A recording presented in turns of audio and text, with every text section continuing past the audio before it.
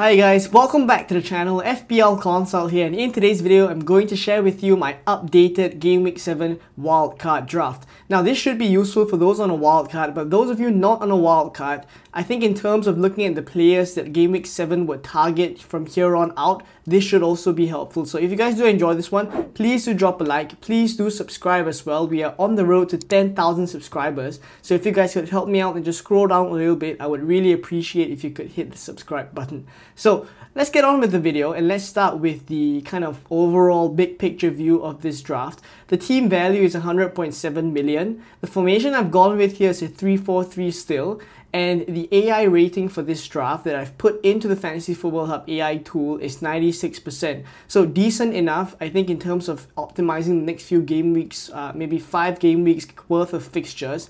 This draft does it pretty well. So in terms of the picks that I've gone for, I have gone for Raya in goal and Fabianski as the backup keeper. So talking about Raya first, to put him into context as well, he is part of a double Arsenal defense that I'm going with Gabriel in defense as well. The thinking behind still going for double Arsenal defense, despite them conceding 2 goals against Leicester, is that I still back them as a solid defense moving forward. Yes, I know that after Southampton and Bournemouth in Game Week 8, it gets tricky for the next 3 game weeks, but thereafter I do want Raya long term, and I think the cost saving by going for Raya instead of Saliba just goes so far in enabling this draft to be expensive elsewhere.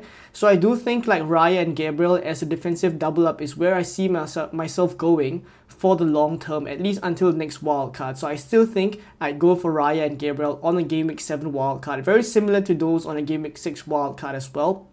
And I'm not put off by the Leicester game. In fact, in that particular game, they only conceded 0.27 expected goals.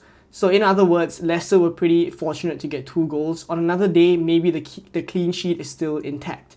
So that's for the Arsenal defenders and Raya as well. Now speaking about the other defenders I've gone for here, there's Vardiol and Porro in the starting 11, and then there's Aït-Nouri and Greaves on the bench. So speaking about Vardiol first, the reason why I've gone with him here is obviously in terms of Man City's fixtures from Game Week 7 onwards, they get really good. It's a sea of green. And it also begs the question as to whether we should get another City asset. Now, aside from Haaland, I think Vardiol is the next best asset to own for a couple of reasons. We did see him play in the advanced positions against Newcastle, which was where he technically operated towards the later half of last season, and that was where he was getting so many attacking returns. So you see in that one game already of him playing in the advanced position, that the attacking returns come, so the quality is still there. I don't doubt him as a player, and I think in terms of the setup that enabled him to do that, it was Kyle Walker playing at right back, Enrico Lewis slot in the midfield next to Kovacic. So in that kind of a setup, basically when Kyle Walker is in that right back spot, he would be able to fill in as part of a back 3, allowing Vardiol to venture forward, and in those setups, Vardiol is able to go up there. I won't discount the fact that there will be other setups that Pep can potentially use that would involve Vardiol just sitting back a little bit more defensively, as we saw in game weeks 1 to 5. So in those kind of cases, I do think like maybe the appeal of Vardiol goes down a little bit. But now in Game Week 7, when we are making a call to go for another City asset, I think we take the gamble on Vardiol playing that advanced position. And in the worst case scenario, if he just stays defensively, at least the fixtures are there for him to still get clean sheets. And at the end of the day, in terms of defensive assets wise, he feels to me the safest to go for as well in terms of expected minutes. So that's my thinking behind Vardiol here at 5.9 million. Obviously, if he does end up playing in that advanced position, I think he's well worth the 5.9 that we're paying for him. Now, in terms of Porro as the last defensive asset here in the draft, I've gone with him with a couple of rotations and kind of thinking in mind here. The first I would say is that with Porro, I'm not going to say that I outrightly back the Spurs defense that much. I know they are kind of capable of conceding a couple of loose goals here and there if they do switch off in defense, which we've seen this season already, that they could concede a couple of goals even to slightly weaker oppositions. But for me, Porro is just not reliant so much on clean sheets but also on attacking returns.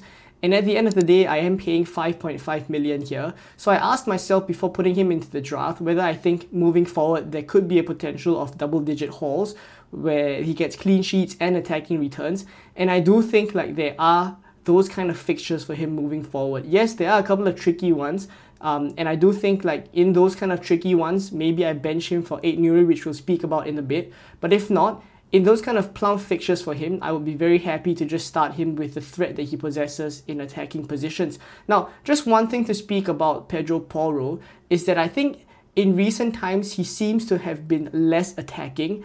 But after Udogie came off yesterday in the game against Manchester United, then I think we also saw Pedro Porro then subsequently push forward a little bit more as well. So I think when Udogie is on the pitch, Udogie felt to me as if he was the one that was further forward. And now that, Udogie is out for a while, it seems to me like Porro is going to be the one that's more advanced. So I think just something to think about. Not something that's going to put me off massively, but something that I observed yesterday in the Manchester United versus Tottenham game. Now, that's for Porro. The last two defenders on the bench, 8 Nuri and Greaves. The thinking behind 8 Nuri here is, yes, I know that people think Wolves are a very bad defense, but you have to give them the benefit of the doubt. When you look at the first 6 game weeks and the fixtures they've had, they've played Liverpool, they've played Chelsea, they've played Arsenal. I mean, you look at the fixtures that they had, it is truly a bad run of fixtures, and that could, potentially explain why they're so far down the table and conceded so many goals. But now, when you look at their fixture run, starting from game week 7, it's Brentford away. In game week 8, sure, it's Man City, it's also tough, but that's where rotation comes in here, and 8 Nuri is on the bench. And thereafter, from game week 9 onwards, it's a sea of green fixtures for Wolves. And to me, they don't feel like a relegation side. Like, I look at the way they played against Liverpool as well. There are quality players in that side, and they are also capable of getting results and stringing kind of wins together as long as the fixtures permit. And I do feel like looking at the fixtures moving forward that could be the case, especially for 8 Nuri. So I do think going for him here, especially with him only being at 4.4, could be a bit of a steal. We know the attacking threat that he possesses. So again, not only clean sheets that he relies on, and yeah, just like the appeal of 8 Nuri for the long term all the way until the next wild card. For Greaves here, it's a pretty simple thinking in that he's just a 4.0 million bench fodder, and Ipswich do have a very nice run of fixtures coming up if I do need to play him. Now, just a bit of a kind of a nugget for Greaves is that he did make a mistake to give the ball away to Morgan Rogers, who obviously scored his first goal of the season. So that felt to me like it was one of the first few mistakes I've actually seen Greaves make. If not aside from that, he feels to me like a very solid kind of defender for Ipswich. And obviously, with how big he is, in stature-wise, I obviously do think like he is a big threat from set pieces as well. So that's why I've still gone with him here as the 4.0 million bench fodder. If not, there we go with the defenders as well as the goalkeepers. Let's have a look at the midfield. So in midfield, I have Mbeumo, Johnson, Rogers, Palmer, as well as McNeil on the bench. So let's start with the most expensive player, and that's Cole Palmer, who's currently at 10.7 million. So pretty expensive, already risen 0.2 million above his starting price tag. I think that obviously comes down to the fact that he scored 4 goals in the first half of the Brighton game. And he just looks so sharp at the moment. I think I cannot see myself going without Palmer on a Game Week 7 wildcard. Initially, when the 4 goals were going in, I was thinking still the fixtures moving forward are difficult. I don't think I would go for Cole Palmer. But upon further kind of analysis of the fixtures, I look at the Newcastle game and I actually think that Newcastle away, they tend to struggle. So Cole Palmer technically would not really have much difficulty in getting attacking returns there. Despite, Newcastle doing pretty well against Man City, I still do think away from home they are quite a different side. And then Manchester United in the game week after that, also not too difficult. So really over the next 5 game weeks, the ones I'd be concerned about is the Liverpool game and the Arsenal game. Aside from that, he's actually a fine hold after the Arsenal game all the way until the next wildcard. So I do think, thinking about it from that perspective, I felt, okay, maybe it's worth putting Palmer into the draft. Obviously, a couple of compromises would then have to be made. The most obvious one here is not having Saka. So I've made up with not having Saka by going for Havertz up front. It's a bit of a spoiler, but it helps me to kind of explain why I think going for Cole Palmer here, by all means, you could also fit Saka in this draft as well.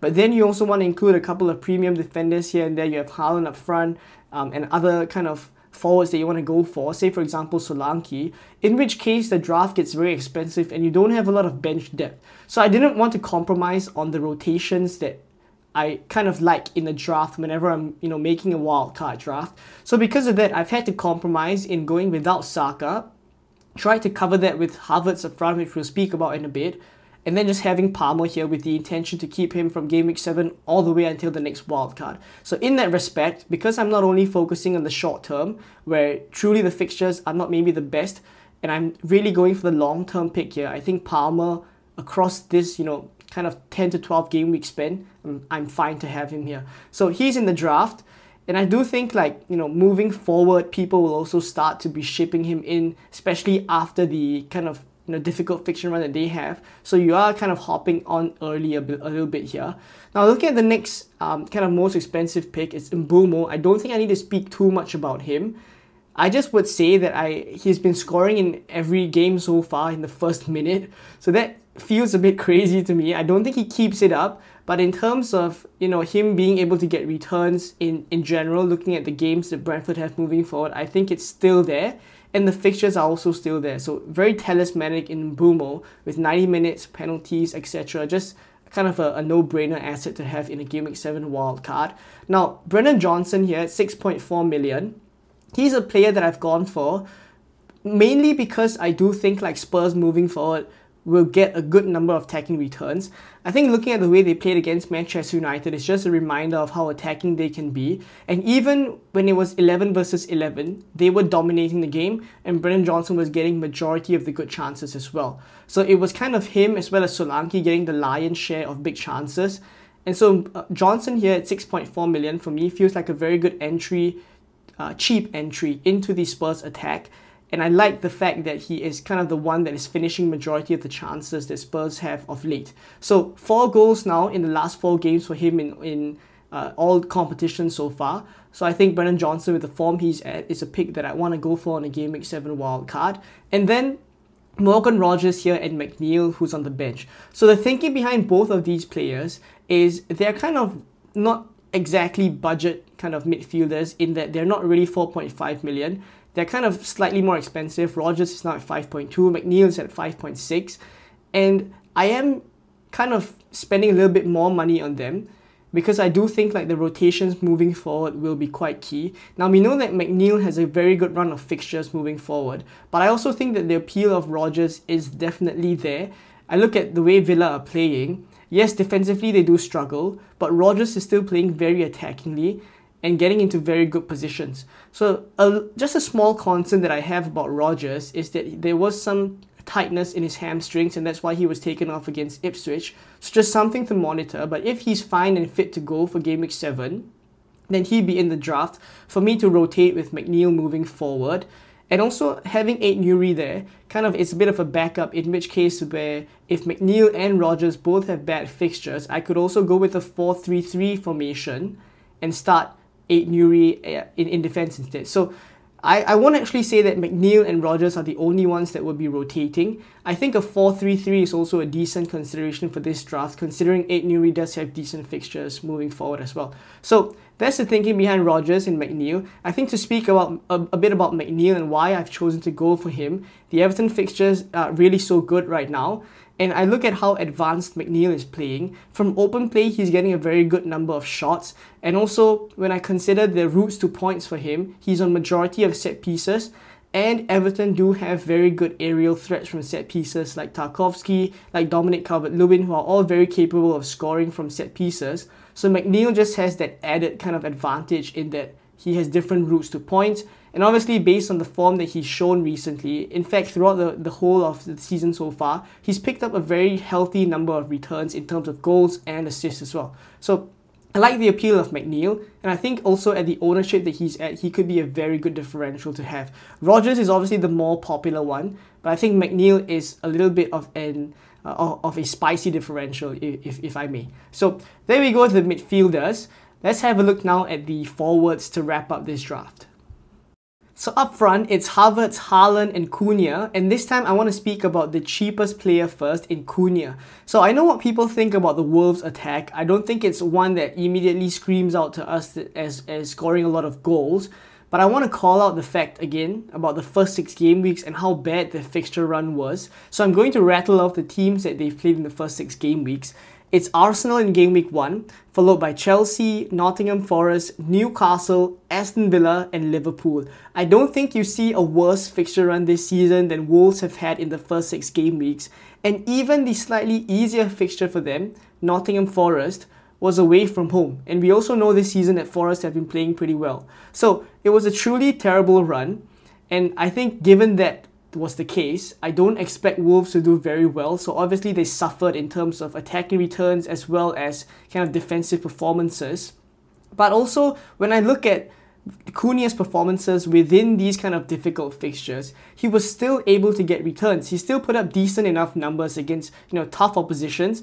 And against Villa and Chelsea were the games that he put up attacking returns. So I think when I think about it in this perspective and I look at the fixtures moving forward, I actually think that Cunha could be a very good differential because especially looking at his ownership now, he's so low owned. We're jumping early here on this Game Week 7 wildcard draft. We're going to go early with Cunha at 6.5 million. I do think there is a lot to like about Cunha in that he's guaranteed 90 minutes, he is the talisman for Wolves, I would say. And I look at the positions he takes up, it's very promising. And he gets a good number of chances every single game as well. And he's a very clinical finisher. Based on past seasons, you'd see that, generally when Wolves score, especially towards the later half of last season, Cunha was very involved in that. So I do like Cunha, and also the fact that he's on penalties, I forgot to mention. So I think Cunha overall, as what he offers at that 6.5 million bracket as a whole package, I do like it. And I just like having generally a differential player in my draft. So for Game Week 7, he is the one that I go for here in the forward positions. Erling Haaland, I'm not going to speak too much about him. He is a lock on the Game Week 7 wildcard. And I think moving forward, he's going to be the captain for this draft for majority of the game weeks. Now, Havertz here is the one I want to spend a bit more time on. He has Southampton at home in Game Week 7 and then Bournemouth away in Game Week 8.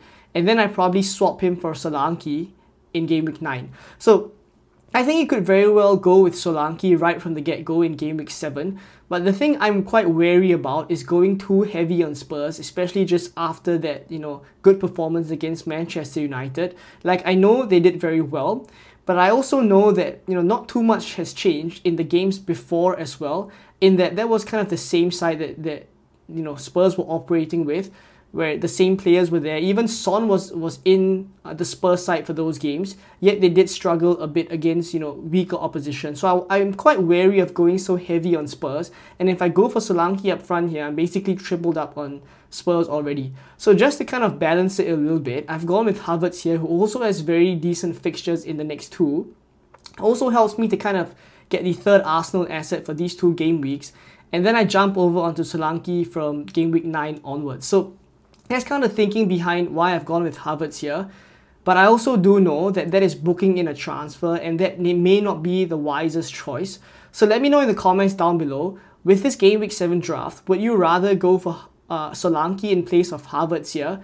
But that pretty much means that you won't have an Arsenal attacker. If not, you have to find a way to get maybe Saka in the midfield. And then again, other compromises have to be made. So let me know what you guys think of this kind of last forward spot here. That's the one that I'm kind of the least sure of at this point. But aside from that, when I look at this draft in totality, I like how balanced it is. And I also like that long term, you capture a lot of the players that would kind of be a mainstay all the way up to your next wildcard. So AI has given this draft a rating of 96%, which gives me an indication as well that they do think in the near future that this team is able to kind of get a good number of points as well. So there we go with this draft. Hopefully it helps you guys on a Game Week 7 wildcard, and if you're not on a wildcard, also identify a couple of players that moving forward would be good players to target, especially players like Brennan Johnson, Cunha, Nuri on the bench as well, special mention to him. So let me know what you think of this draft, what changes you would make, what players I'm sleeping on. I'd be keen to know in the comments down below, and if you're on a wildcard, drop your draft in the comments as well. I'll have a look and I'll reply to it too. So if not, I hope you guys enjoyed this one. Please do drop a like. Please do subscribe as well. And I will catch you guys in more Game Week 7 content coming very soon. Bye-bye.